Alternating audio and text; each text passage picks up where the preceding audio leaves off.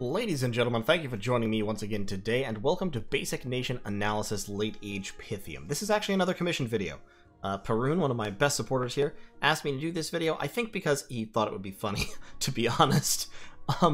Because, I mean, and I can't really blame him, because Late Age Pythium is kind of a funny nation. Late Age Pythium is... well, as Late Age Pythium, you find yourself in a very interesting situation. And I'll talk about that. Let me get this out of the way up front. Late Age Pythium is a weak nation. It's not the weakest nation around. There are a few that are worse. But the main distinction between Pythium, Late Age Pythium that is, not Middle Age Pythium. Middle Age Pythium is extremely strong. But Late Age Pythium is saved from the bottom ranks of nations, the bottom of the barrel, only because it can expand like hell if you're good with it. I'm not very good with Late Age Pythium, actually. I have not practiced very much, but as you can see here, it's turn 12, and I have, I think, 17 provinces. 1, 2, 3, 4, 5, 6, 7, 8, 9, 10, 11, 12, 13, 14, 15, 16, 17. And this is using fairly conservative expansion strategies. And the reason is, so Pythium, unlike most bad nations, Pythium actually has quite good troops, which is, most bad nations have mediocre or bad troops. And the reason Pythium is a bad nation is because its mage core is overall so dogshit that it compensates for the fact that its troops are quite good. So, 12 turns, 17 provinces. I have one fort done that I was going to upgrade this turn, and I have 2 more under construction. One done in 2 turns, and one done, both done in 2 turns, actually. I double forted just a little bit ago. I have the money and space to start a 4th extra fort this turn. So, by the middle of year 1, I'll have 5 forts. As Pythium, my upkeep is very low, my income is actually reasonably okay, my treasury is very large. Overall, things are going okay for Pythium right now. The problems don't really start until a little bit later. So, first of all, let's talk about those units, since I was mentioning them first. Pythium's unit lineup is actually very good, and there's a couple reasons for that. First of all, they have gladiators. I haven't talked about gladiators much in Basic Nation Analyses, I don't think, because I haven't done many of the Roman nations. I think I did Early Age Urmor, if I recall correctly. But in any case, Rotarius and Gladiator. Rotarii were actually a type of gladiator, but in any case, they're extremely cheap. They're fast to recruit. They only cost 1 resource and 10 gold. They're very effective units. So, for example, standard gladiators here have 11 attack skill, which translates to 12 with a flail, and their flail has 2 attacks. So they do a bunch of damage, and they hit twice. Overall, for 10 gold and 1 resource, fantastic deal. Same with the Rotarius over here. 10 gold, 1 resource. They have a net, which webs people. They have excellent stats, and they have a trident, which does a crap ton of piercing damage.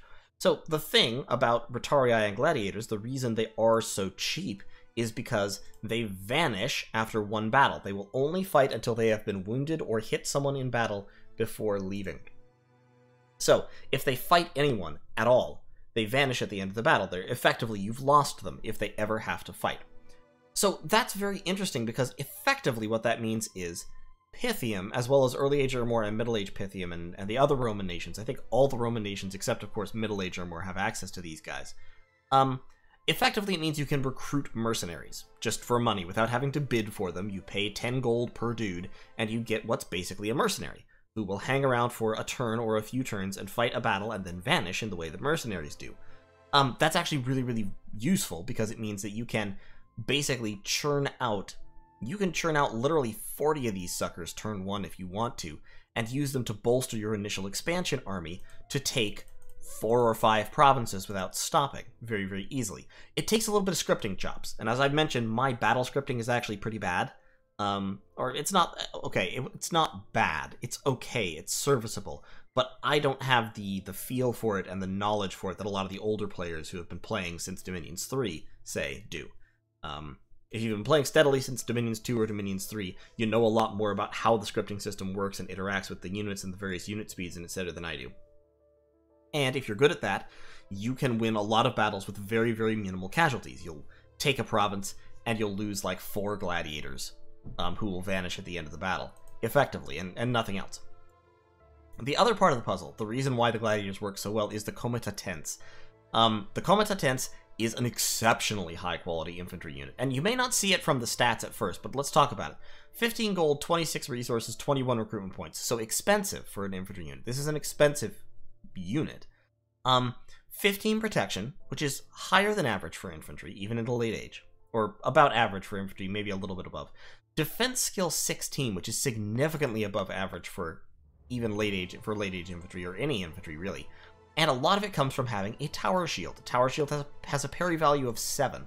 So effectively, the tower shield is providing essentially 5 points of defense, because it's a defense penalty, but then has a parry. And if the combatants rolls above a 9, it will be hit, technically speaking, but it will effectively have 30 protection. So, like, humans are not going to punch through that. On top of that, the combatants has just above average strength and attack skill. It has a broadsword, which does quite good damage with a high attack value, and it has javelins. So you can throw these javelins before you get into combat. Javelins are a really good quality for an infantry unit to have. The other thing that combatants have that makes them exceptionally good value is map move 16.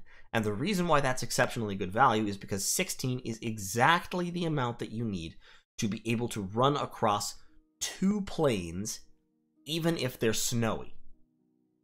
So even if it's cold, even if it's winter, an army of comitatenses, and only comitatenses, can cross 2 plains provinces in 1 turn, which means they can hit provinces, enemy provinces that are out in this circle.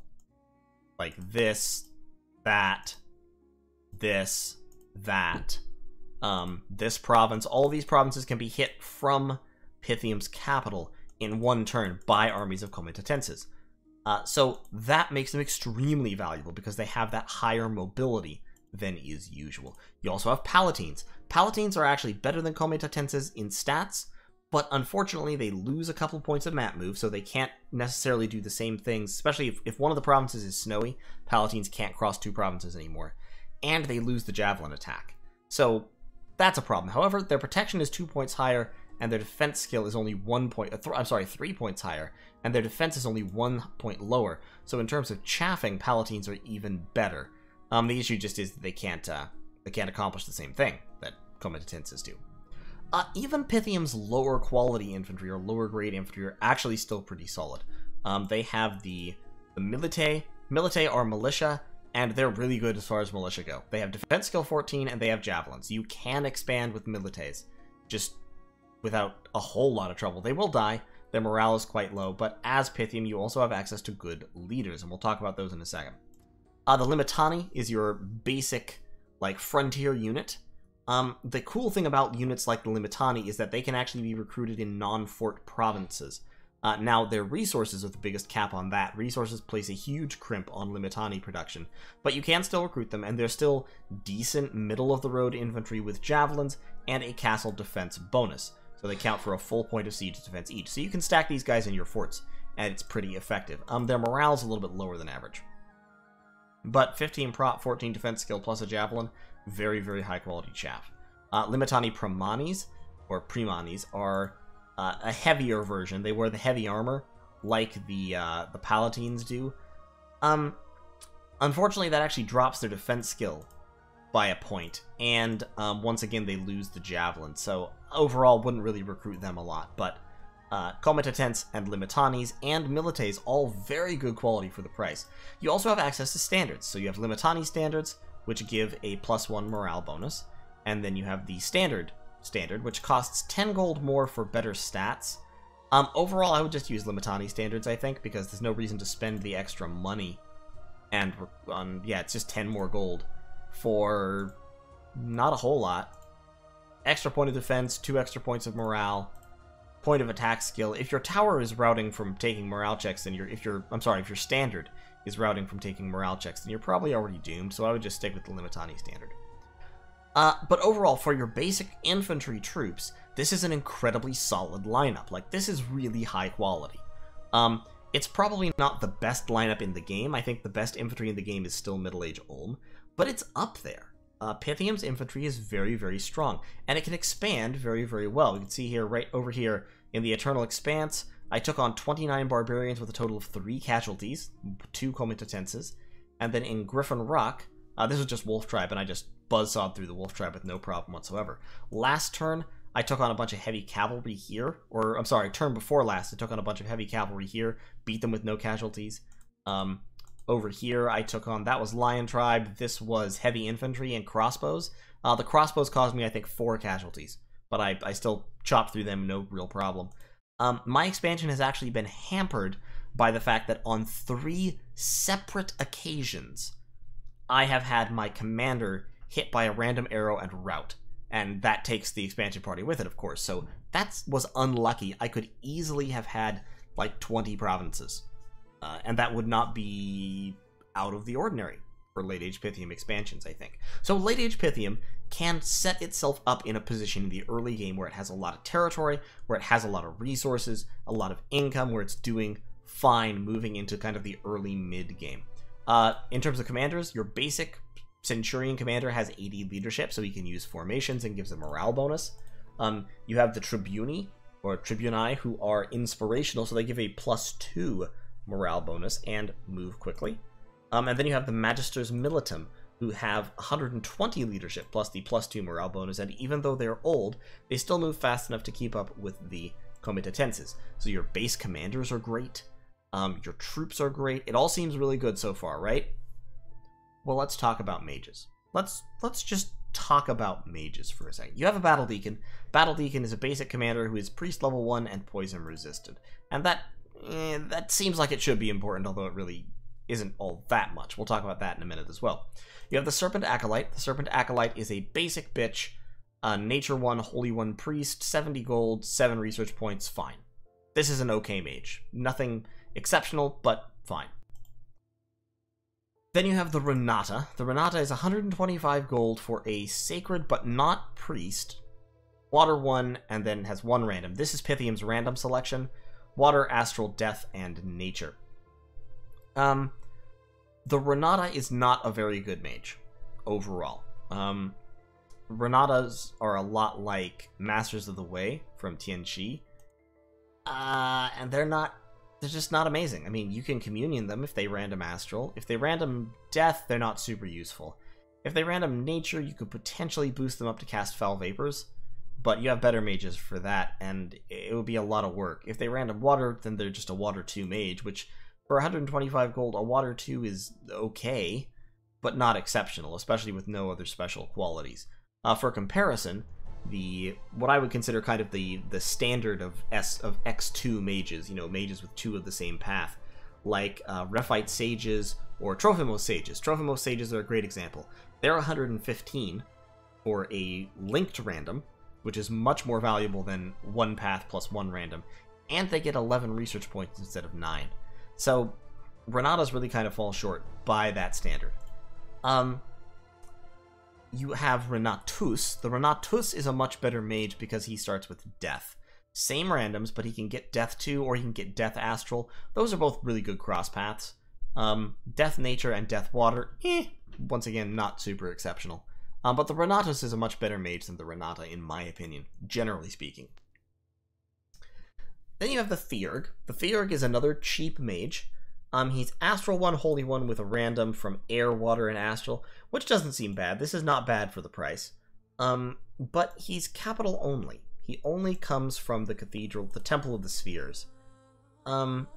So you can't actually mass them up, which means you can't have a lot of efficient communions out of Theurgs, which is a real shame. And then you have Serpent Priests. Serpent Priests are your capital only mage. And once again, they're just not impressive. Serpent Priests are one that I would call actually overpriced. 265 gold, capital only. They're not slow to recruit, fortunately, but they start off with 1 water, 2 nature, and then they have 100% random and a 10% random from this same setup. And I don't know about that. As Pythium, you do tend to have a lot of money, so yeah, you can afford them, but they're just not very strong. They're just not very good at stuff. I mean, they can cast foul vapors. They're good at casting foul vapors. They can potentially communion. If you random the death on them, you can do death nature stuff, like forge manic, like summon mannequins, or that's about all I'm getting. That's about all I'm thinking of. You can summon Lamias with them. You can get if you boost their water, you can get You could summon the Echidnids, Naiad Warriors, you could summon Naiads with them. So there's things they can do, but they're not the highest value of things, and it's kind of a little bit of an expensive mage for having to need so many boosters to do this stuff. That's Pythium's in-fort mage lineup, and it's just really mediocre. Like, Serpent Acolytes are fine. For their price, yeah, sure. They're not super useful, but they're fine for, like, essentially research chaff and spamming out Swarm and stuff like that. Renatas are bad. Renatas are not very good. The best possible thing they can do is random Astral and be Communion bitches, which, okay, Communion slaves, whatever. They're not great. Renatusas, they're okay. They're better because they have the guaranteed death. For the value, for the price, okay, fine. Death 2, potentially. If they random water or nature, then you're just like, well, okay, fine. That's a guy who's not super useful, I guess. Overall, just uninspiring. Not bad, but uninspiring. Theurgs, same. Uninspiring. You need a lot of them to accomplish much. They can't do much on their own. And then Serpent Priests, a little bit overpriced. Once again, not great. Really just kind of leave you looking at this lineup going, well, so what? So what do I do with all this? In terms of other commanders, you have Serpent Assassins, who would be actually really good if they weren't capital only, and thus competing with both Theurgs and Serpent Priests for your cap only slots. Unlike most Assassins, who are armed with basic poisoned weaponry, Serpent Assassins are armed with Serpent Krisses, which do death poison, and have a lot of armor-piercing damage. So if they scratch somebody with this 15 pierce, which is very likely, they will inflict 35 poison damage, which will kill most humans just outright. They can scale walls, they're Assassin 2, they have a huge patrol bonus, they have pretty high stealth, they're very poison resistant. Serpent Assassins are good. They're capital only, and they compete for capital only recruitment slots with mages. Mages that are fairly important to you despite not being super powerful. And then you have Serpent Lords, which are the leader version of your Sacred. They, once again, not priests, just Sacred. So given that, I don't know why you'd ever use them. They have Leadership 40. They're blessable, but they can't bless. So you can't use them to lead Sacred expansion parties. And if you want to lead armies, you have much better options that cost comparable or less. So I would never really use Super Serpent Lords. To finish out the forts before we go on, in terms of units that I haven't talked about yet, you do have 3 Sacreds. They're all capital only, which is a little bit sad, because some of them are, like, the Serpent Cataphracts are decent. For the price, they're fine. 18 protection, 15 defense skill, 12 attack, 12 strength, 2 attacks, including a light lance with a charge bonus. The Poisonous Bite isn't super impressive. For some reason, it has an extra sucky poison, because most poisons just take effect. But this poison, for some reason, is negatable by magic resistance, and it's only fatigue damage, and it's reduced for large targets. So it's like early age Machaca's Spirit Clubs that they have on their Lion Warriors, but in addition, it's negatable by magic resistance. And so it's not actual poison, which is hilarious. And sad. But, I mean, the Poison Bite is a second attack, sure. So it has 2 attacks. Good defense skill, good protection. It's cavalry, so the defense skill is hard to wear down. Serpent Cataphracts are fine, and you could take a bless for Serpent Cataphracts and do fine. Your other 2 Sacreds, much less fine. You have Hydra Hatchlings, and then you have full-size Hydras. Now here's the thing. Hydras cost 270 gold. I think they're the most expensive recruitable unit in the game. Recruitable troop, that is, not commander. They're more expensive than Laestrygonians. And basically, a Hydra is a somewhat worse or comparable water elemental. And what I mean by that is, a Hydra is a multi-attack, high HP unit that has the shrinking mechanism that water elementals do, except it doesn't actually regenerate its HP when it shrinks. It's just that as Hydras take more and more damage, they lose heads, and so their number of attacks goes down. This isn't helpful. It means that if a Hydra starts to lose, it will then continue to lose harder and harder until it dies. They do regenerate, which is nice. They have fear, they're blunt and pierce resistant, however they are susceptible to fire by a lot. They're cold-blooded, so if they're fighting in the cold, they wear out really, really quick. And they have a poison cloud. Now, poison cloud is very effective, so this is nice. Like, poison clouds will kill people who are not prepared for them very easily. The downside is, not prepared for them includes your troops. Pythium's units are not basically poison resistant. Some of them are. Battle Deacons, where is the Battle Deacon? Battle Deacons are slightly poison resistant. This will not save them from being murdered by their own Hydra, by the way. The poison aura rolls enough times that it can absolutely punch through 5 poison resistance like that. But Battle Deacons, poison resistant. Serpent Acolytes, slightly poison resistant. Serpent Cataphracts, funnily enough, are not. But Serpent Priests are quite poison resistant. So Serpent Priests are, like, completely safe. Everything else isn't. So what that means is it's really hard for you to use Hydras in armies as Late Age Pythium, because they'll kill all your guys. they'll literally poison... They're like living Mercuries. They have the same problem. If they end up in the middle of your own troops, they will kill them. And in order to stop that, you have to do a bunch of research and spend gems to get the higher level poison resistance spells, which you really don't want to do because you want to be using those nature gems on other things. Also, Hydras are undisciplined, which means they're really hard to actually bless effectively if you have more than one. The lesser head attacks are not super impactful. The great head attack is pretty decent.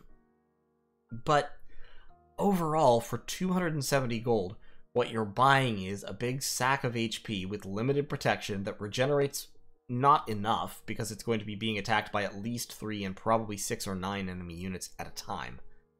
And that kills off your own guys, and doesn't inflict a huge amount of damage. So Hydras are bad. Like, at least that's my opinion. Like, if you have a different opinion, by all means put it in the comments below. Tell me about all the success you've had with Hydras as Late Age Pythium. I've tried them in a couple different ways. I can't see it. I don't see it. Unless you invest in a huge, hellish bless for your Hydras, in which case they can work, but you've crippled your nation, because everything else you want is really pretty expensive. Like, value, yes, but expense at the same time, particularly resources. Hydra hatchlings are Hydras, but very small. So they're still bad, they're just smaller. They have all the same problems, except they regenerate less, and they have fewer attacks. And they don't do as much poison damage. So I guess if you're really worried about the poison damage, you could use Hydra hatchlings instead of full-size Hydras to try and avoid killing your own troops, but they're not going to kill your own troops because they will die. Because they have fucking 4 protection. So, overall, I would just not use Hydras. Ever. Unless poison was the only way I could see to win, and even then I would just cast Foul Vapors instead of using Hydras. But fortunately, you can just ignore Hydras, straight up, and use your good troops to win battles, because they'll do that very effectively. Including Serpent Cataphracts. Serpent Cataphracts, like I said, they're fine. They're not super inspiring as Sacreds go. They don't have the qualities that make Sacreds notable, like being Recruit Anywhere, or being cheap, or having 3 attacks, or... but they're perfectly solid, like, heavy cavalry plus. That's what they are, and you can slap a bless on them, and they will do you proud. Hydras, not so much. So, that's Pythium's forts. But what's really interesting about Pythium, and what I wish was more interesting and more effective, is what they can do outside of forts. If you go to a province that's not forted in Pythium, you may notice you have a whole mage lineup here. And this is really cool, and I really like it, and I would like it a lot more if these mages didn't suck. You start off with the Leo. The Leo is 80 gold, only 1 recruitment point.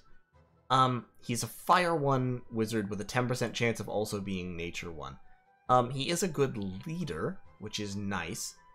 He has firepower. He's an inept researcher, so you can't just spam these guys out to do research.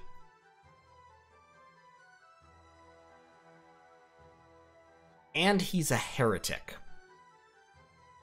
This, honestly, being a heretic isn't usually a problem, because you can manage it. And by sort of deliberately stripping your dominion away from certain locations, you can kind of keep it all under control and sort of try to gain the benefit of other people's dominions instead of your own. But for Pythium, I think Heretic is kind of a problem, because Pythium really, really wants to take a bunch of scales. Because you have all these expensive troops, because you have lots and lots of cheap mages, you really, in my opinion, want to take a lot of scales. And being a Heretic means that your good scales will not help you as much as they could. Also, a Fire 1 mage for 80 gold is a bad deal. There's no reason to pay 80 gold for one path of fire. Now, you can view the Leo as paying 80 gold for a good commander who also happens to be a Fire 1 mage, and that's fine. But you could also just pay 70 gold for a Centurion and ignore the fire magic, so and not have to deal with the whole heresy thing. So, I wouldn't say Leos are fantastic, to be honest. Then you have Heliodromuses. They cost 2 recruitment points. Which means they take 2 turns to recruit, because they can only be recruited outside of forts. They have 100% fire or nature. So effectively, what you're getting is either a slow to recruit Fire 2 mage, or a slow to recruit Fire Nature mage. They're once again cheap, but they're actually Heretic too. So, I wouldn't say he's super great either. He does actually have a special national spell that is unique to Heliodromi, which is, I think it's in Thaumaturgy, yeah, the Taurobolium. You have to be a Nature and Fire 1 Heliobolus. And it gives you path boosts and holy status. That's what it does, which is kind of neat. Like, okay, 6 nature gems, that's cheap. Yeah, Heliodromi can use that to boost themselves up to be, like, actually kind of useful. It's like the Blessing of the Godslayer spell that Polemarches get, except Polemarches gives him Bane of Heresy and doesn't give them a path boost. So you know what I mean. It's a cool spell. It's a nice little touch, and recruiting Heliodromuses outside of the capital is a perfectly valid thing to do for that reason. It's just that they're hard to mass, and for a cheap mage, being hard to mass is an issue. Misties are 40 gold, 1 recruitment point, Nature 1 mages. They have 5 research points, actually, so you can churn Misties out to research, especially because they are not heretics, unlike the others. So this might be one of the most useful uses, especially early in the game, of your labs outside of forts. Just churn out a ton of Misties and add them to your research core, especially if you took magic scales. I keep pulling out of that for no real reason. You then also have the Apoptes. The Apoptes are disease healers, which are useful. They are heretics, and they take 2 turns to recruit. They can random nature and earth, and they are nature 1. You don't get a whole lot of earth magic other than Apoptes, and they can only ever be earth 1. So, not super useful, actually. Earth 1 mages can use gems to cast earth power, and then they can cast some basic earth 2 spells. So that's fine. That's something that you can do with Apoptes. I'm sure I'm butchering that name, by the way. But so, okay, Apoptes, okay. Misties, alright. Revelers. Revelers are one of the most interesting, because Revelers have a chance to random blood. 10% of Revelers are blood 1, which means that you can get into blood as late-age Pythium. However, effectively what that means is, on average, you're going to end up paying 500 gold for each blood 1 mage. So, we're not talking about efficient blood. We're not talking about fast blood. We're talking about eventually, a while down the road, you may end up with some blood from Revelers. More than somebody who has no recruitable blood whatsoever, but not by a whole lot. 10% chance of blood is actually the same as you get from Jaguar Tribe Indies. Their mages also have a 10% chance to random blood. I don't think I've run across any Jaguar Tribe, but you'll just have to trust my math on that. And it's not great. But Revelers can do it. And if Revelers random blood, they end up Nature 1, Blood 1. And you actually do have a cool national spell you can cast to take advantage of that. That costs a very, very few slaves. So you can actually afford to do it with the very, very few slaves that you will get. Unfortunately, Revelers also cause unrest, which will of course make blood hunting with them even worse than you're thinking it is right now. And it will mean that they will, if you're patrolling to burn unrest down to 0 at the end of the turn, Revelers will cause you to chew through your population a lot more quickly. So you got these foreign mages, and to be honest, they're kind of shit. They have uses. There are reasons for them. Heliodromi have uses. Epoptes have uses. Revelers definitely have uses, but in order to get the ones that you want, the good ones, you have to spend a lot of time and money. The decent ones, Revelers are not slow to recruit because they're only 1 recruitment point, so that's fine. But Heliodromi take 2 turns to recruit. Epoptes take 2 turns to recruit. And recruiting these mages requires that you have undefended labs just sitting around in your territory with no fort on them, which means they can be easily burned down by raiding groups, and every time that happens, you not only lose whatever mage you were recruiting, and the gold invested in them, you lose the lab and need to spend 500 gold to build it back up again, and the same thing can happen again. Your troops are too time-consuming to mass to really want to be just sitting around patrolling everywhere. Your only patrol bonus commander is the Serpent Assassin, which is capital only. So as late-age Pythium, I think, and as always, disclaimer, I actually have not played late-age Pythium through a full Dominions 5 multiplayer game. I've messed around with them some, I've theory crafted about them, I've played them in single player, I've examined the mages, I've messed around in debug mode with the national spells and units and different unit combos and fights and all of that, but I have not taken them into a multiplayer game. So I could be wrong about this. But my impression is, if you get into a war with anybody as late-age Pythium, the first thing they're going to do is start blowing up your labs. And you're going to end up bleeding a lot of money and time and effort trying to deal with that, and it's going to cripple your production of foreign recruit mages. So overall, the best Pythium's mage core gets is mediocre. You don't have any good mages. You only have mages that ain't bad. And then, of course, you have mages that are bad. And in particular, you don't have any mages that are strong.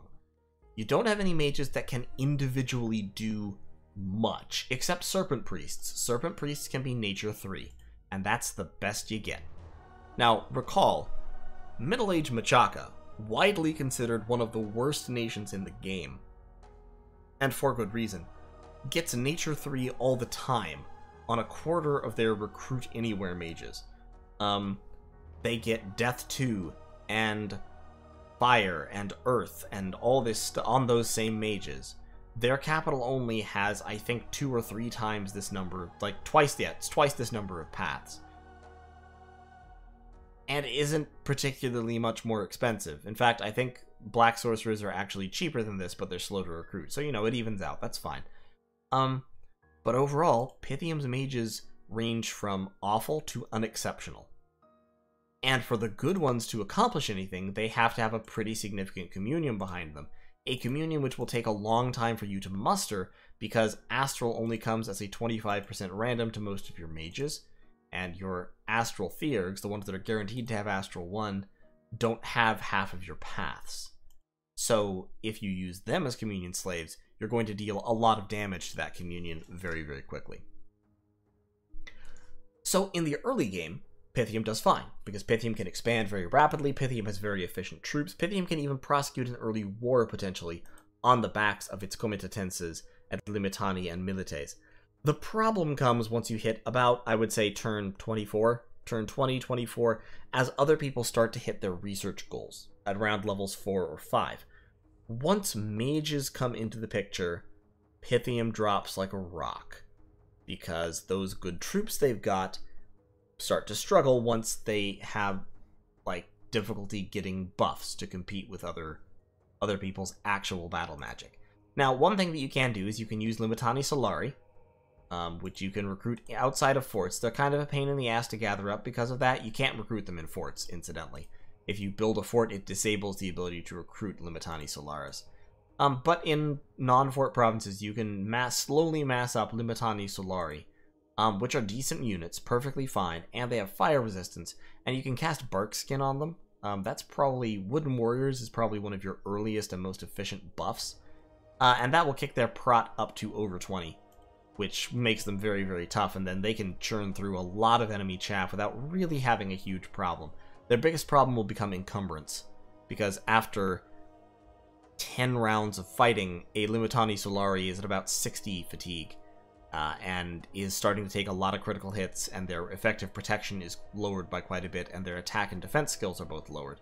So even though you won't see that change, that's how fatigue works, and it will kill you when you have high encumbrance troops like this. Especially like Primani Solaris. If you look at the stats, they seem great, but they don't have the Javelin, and then they have encumbrance 9.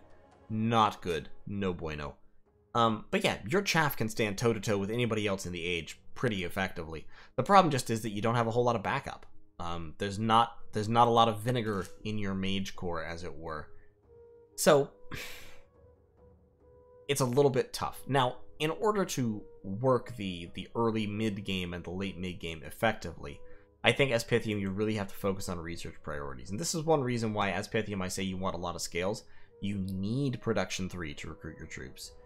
You really, really want Growth 3, because everybody wants Growth 3 still. Even after the nerf, growth is probably the most important scale in most circumstances. And you also want Magic 3, because all of your mages are little cheap human mages. You don't have any big ones. The Serpent Priest is the biggest you get, and he's only got 3 paths. Well, 4 paths.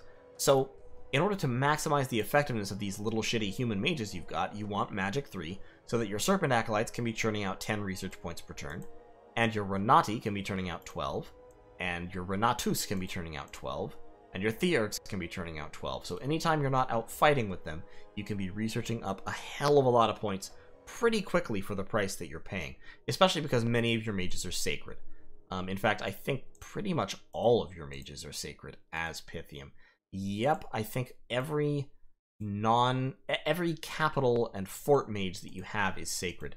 Your non-fort mages are not. Your non-fort mages are, as I mentioned, heretics, except for Misties. But that's okay. You can stack them in a ghetto somewhere where it doesn't matter if you lose all your dominion, and just kind of have them be there while your Misties go back to a fort and start turning out the research with the +3 from your Magic 3 scales. 40 gold for an 80 research mage, that's a pretty good deal.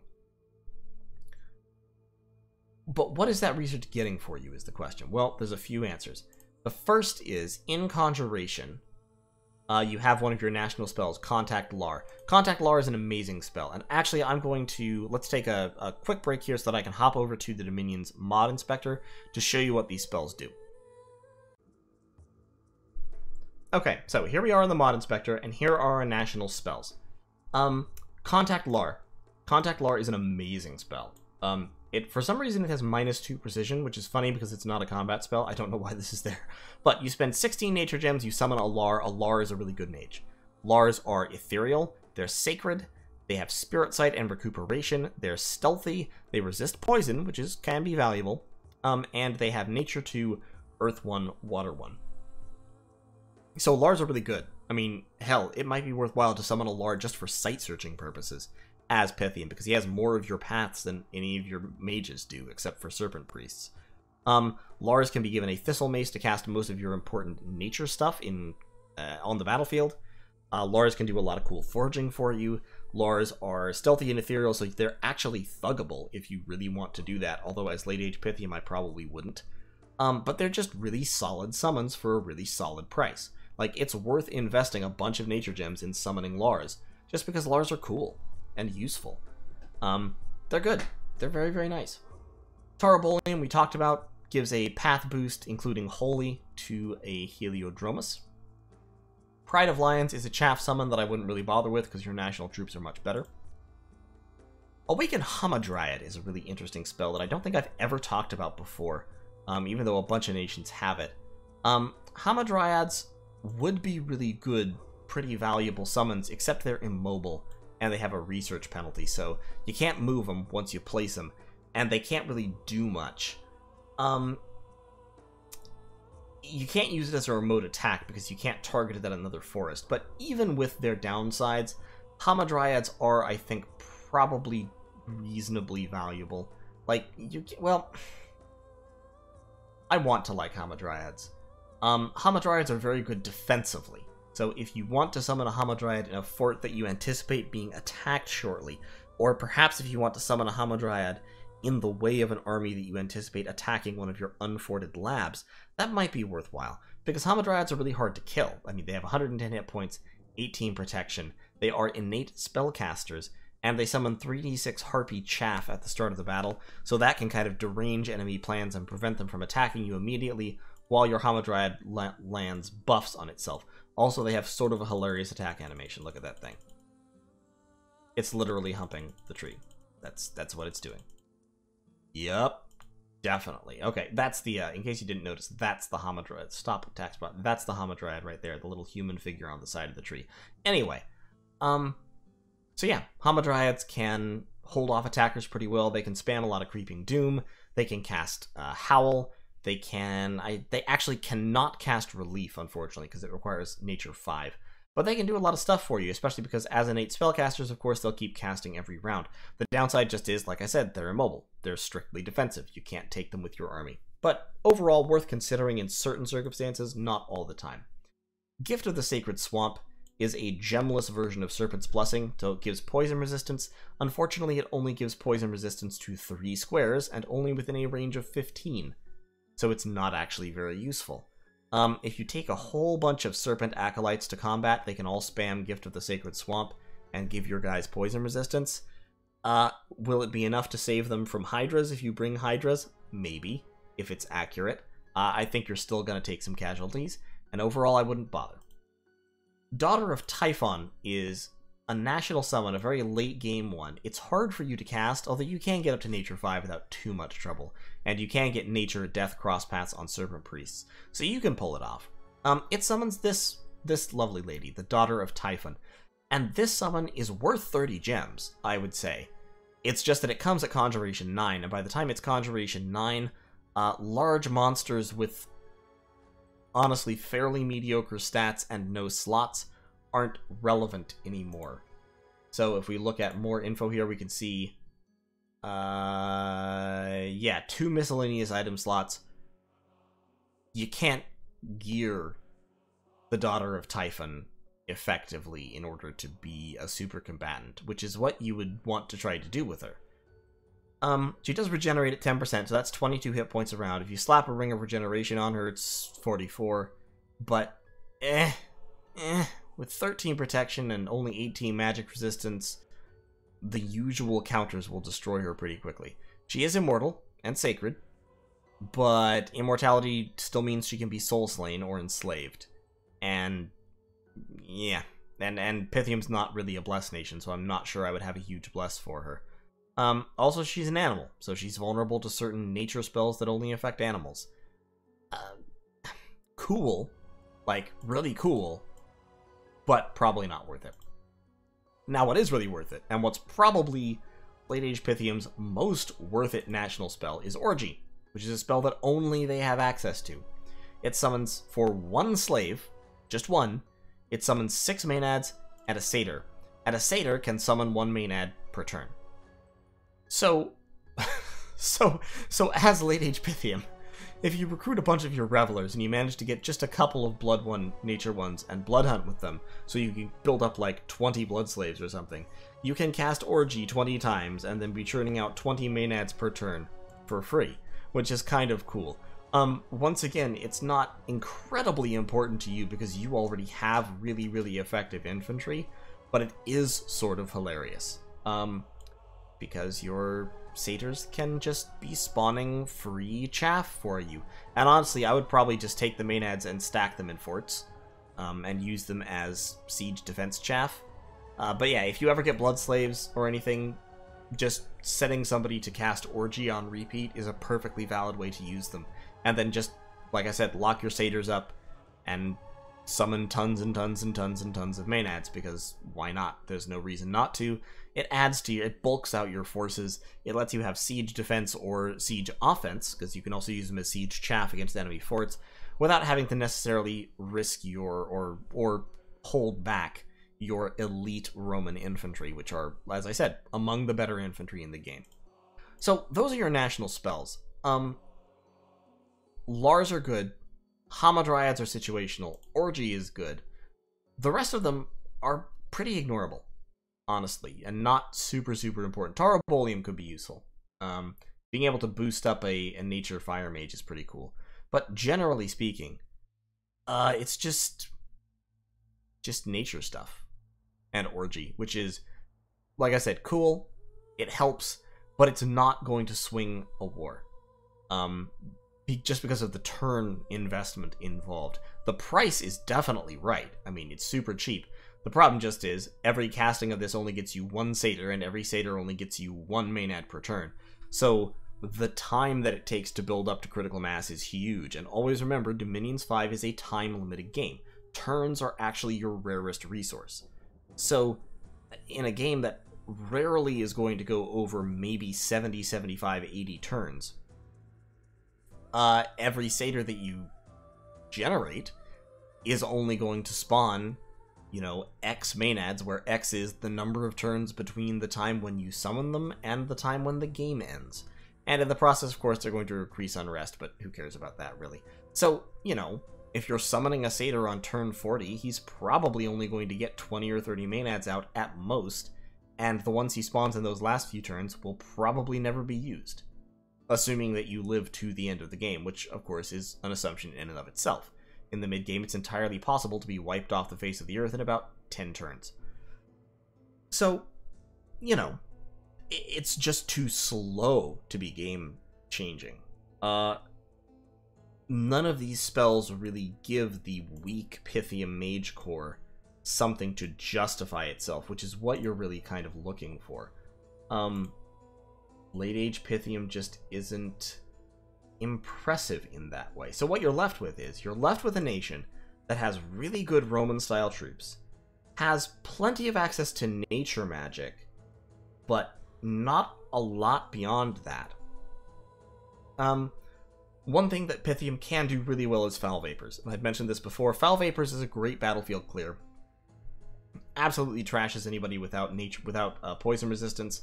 You can take a couple of Serpent Priests and drop Foul Vapors and Serpent's Blessing, and all of your troops will be fine and happy. That requires a high level of research. Serpent's Blessing is Alteration... I'm losing my mind. It's either Alteration 6 or Alteration 7? Or is it... One second, I can look this up. I don't have to guess. Serpent's Blessing... Enchantment 7. Enchantment 7. I'm sorry, not Alteration 7. It's down Enchantment. You do want to go down Enchantment because you've got Death Magic. You could potentially get up to Death 2, have a Skull Staff to get to Death 3, summon a Mound Fiend, so you can get up to some Death shenanigans. That's true. It's just random dependent, like everything else that Pythium does.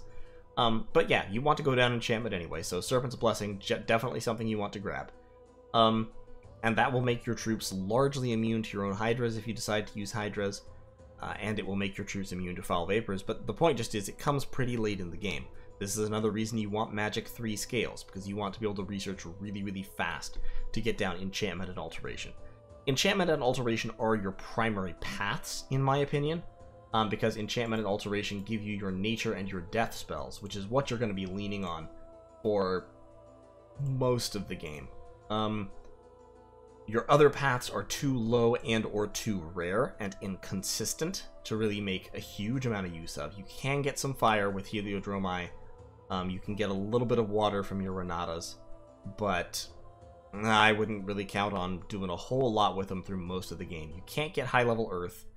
Your Astral tops out at 2, I believe, because you don't have the Earth-Astral crosspath unless you manage to get Indies. You do have a little bit of air from your Theurgs, but since they're capital only, you're a little bit limited in that. Alteration, once again, is the school for that, because what you mainly want is to get Fog Warriors active to boost your really good infantry. And that, I think, is going to be strategically your main drive as Pythium, is spells to boost your infantry. So, Wooden Warriors, Mass Protection, Mass Regeneration, Relief, Howl, Fog Warriors, Twist Fate, or Cheat Fate, I'm sorry, is the ranged version of it. And Will of the Fates. Body Ethereal. All those buff spells. What you want is to take your troops that are already really good at doing their job and make them better.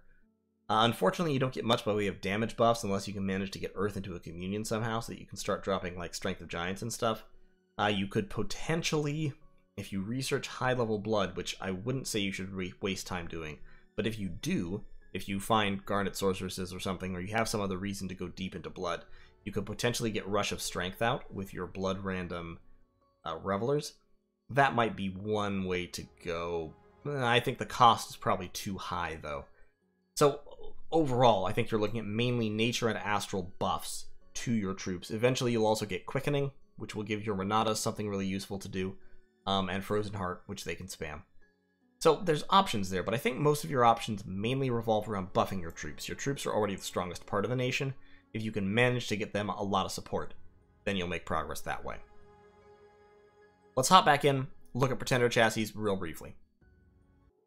So, here's one unalloyed good thing about Pythium. They have access to a ton of Pretender God chassis, including many of the best expanders and a lot of the best non-expanders as well.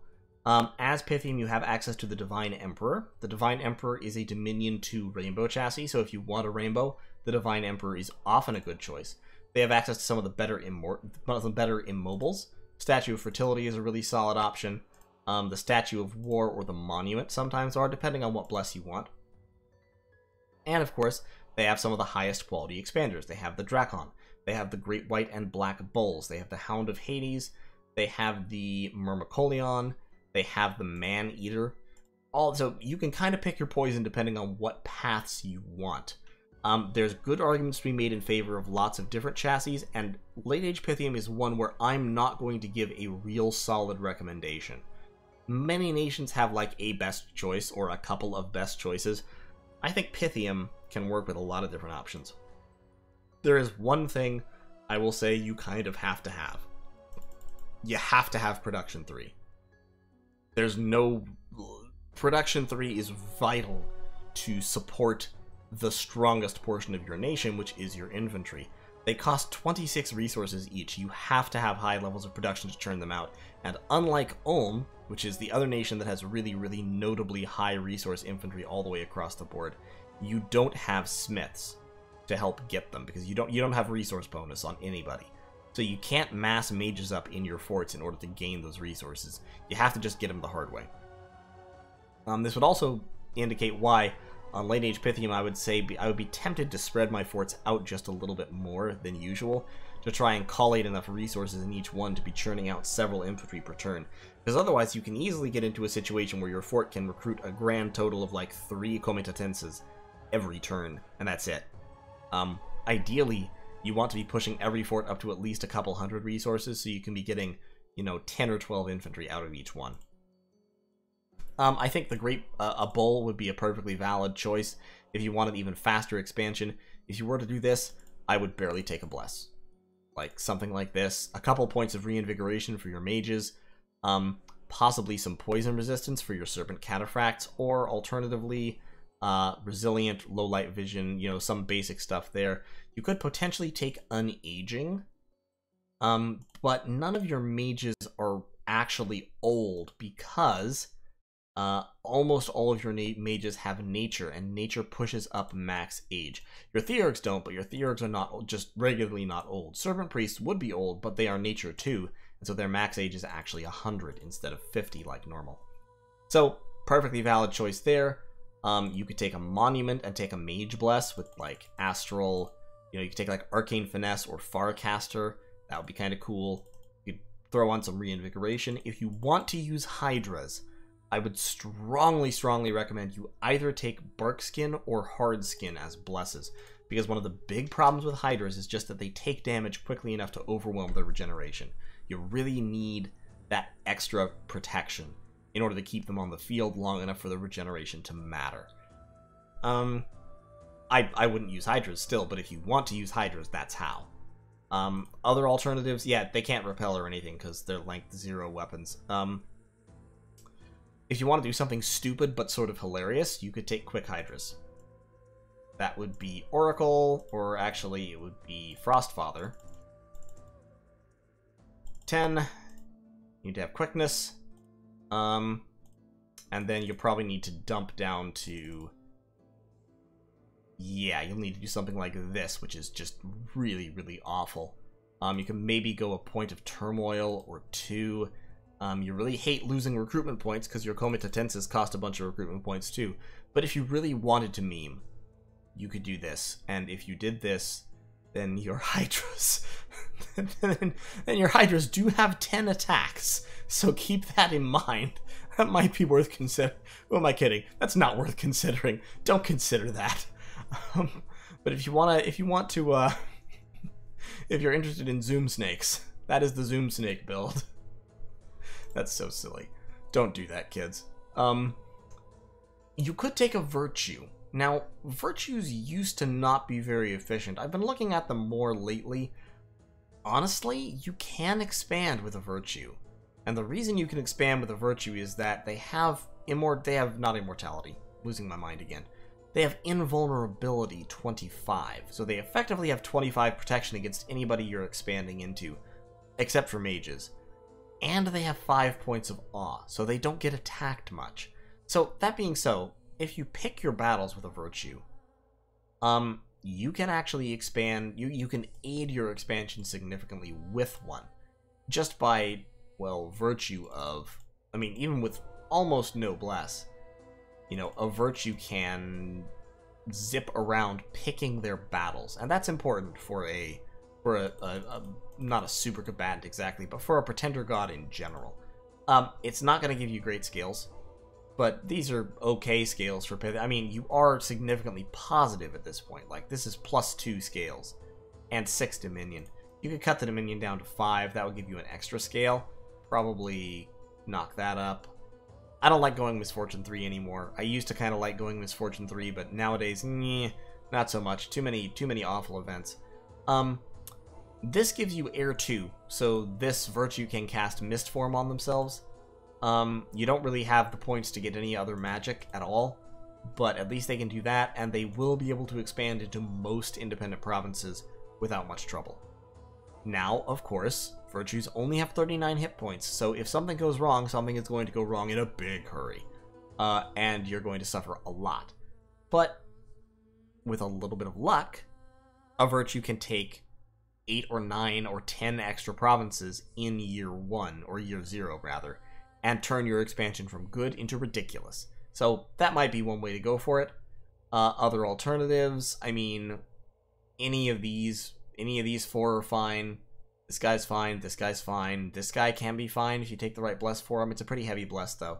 You could take the gray ones as an awake researching trinity and jack your research points up through the roof. That's perfectly valid. Probably wouldn't take any of the titans. None of these are really good titans. You could, if you want to meme, there's the infamous asshole Batman strategy where you take the Titan of the Underworld, who is an assassin and invisible, and go park him on an enemy capital and just methodically assassinate the mage he recruits every turn. If you want to be a complete jerk, that's a way to do it for sure, because since he's invisible, patrolling units don't count unless they have Spirit Sight. And anyone without Spirit Sight gets -10 to hit him. So the Titan of the Underworld is hilariously hard to find. But I wouldn't bother. I would just either take an immobile or take one of the high-quality expanders, or maybe the gray ones for research. Late Age Pythium can go a lot of ways, and I guess that's kind of my point and my issue with them, actually, is Late Age Pythium can go a lot of different ways, but none of those different ways are actually very good. If you look carefully at what Pythium brings to the table, none of it is very special. None of it is very strong. None of it is anything that some other nation doesn't already do a little bit better. And that's kind of my beef with them, and that's why I would put them as a weak nation, because all of Pythium's tricks have been seen before. Everyone is going to be ready for the things you can do. You can do nature, you can to an extent do death. You can do death with Renatus, that's okay, you can do death. You can do water, I guess, but everybody can do water. You have astral, but it's quite limited and difficult to handle because there's so many randoms involved. You have a tiny bit of fire, you have a tiny bit of blood, but it's really so little that it's almost a trap option. I don't know. I just they're not great. They're not great, guys. Your best strategies, like I say, I think, are going to be taking a lot of scales, expanding with your really good troops, and then trying to transition as quick and as hard as you can into small communions or individual mages with boosters, buffing troops from behind the lines, summon Lars, because Lars are really good value for the gems, and just when you're heading into the mid-game, the question is going to be, how do I move from my troop-heavy, buff-heavy early mid-game into the late mid-game where high-level magic dominates? And to be honest, I don't have a good answer for that.